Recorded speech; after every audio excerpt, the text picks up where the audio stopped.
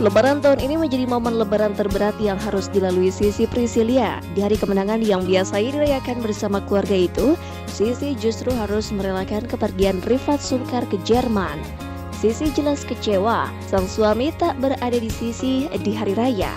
Tapi inilah tugas negara yang harus diemban Rifat. Terpisah, karena memang Rifat kan ya lebaran terpisah juga bukan suatu hambatan, maksudnya ya sudah lah ya gitu, karena kan kita sama-sama saling bekerja. Saya juga tahu di sana Rifat juga bekerja, punya tanggung jawab yang besar, membawa nama Indonesia ke Jerman gitu kan. Jadi ya saya di sini juga nggak boleh ngerengek-rengek kalau misalnya memang tidak bisa dan misalnya Rifat serius sekali pekerjaannya, jadi ya saya di sini aja. Di Jerman, Rifat akan mengikuti seri World Racing Championship. Tidak ada hambatan bagi Rifat, meski hati sedikit bergejolak karena tak berlebaran di tanah air.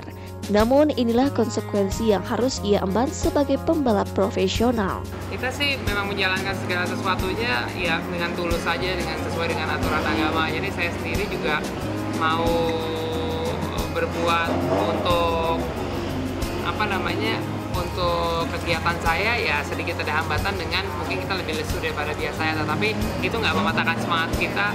Setelah udah berminggu-minggu menahan, saya pikir udah deh, komunitas kan tetap aja jalan juga, walaupun gimana tanggung jawab saya sama olahraga ini kan ada, jadi komitmennya mau puasa mau enggak kita tetap jalan. Lagi pula saya minggu depan udah berangkat ke Jerman buat ikut WRC di sana, World Rally Championship, dan saya akan lebaran di sana, Sisi nggak ikut. Jadi komitmennya kita emang udah tahu ini bakal akan berat, tapi kita jalanin dengan besar hati.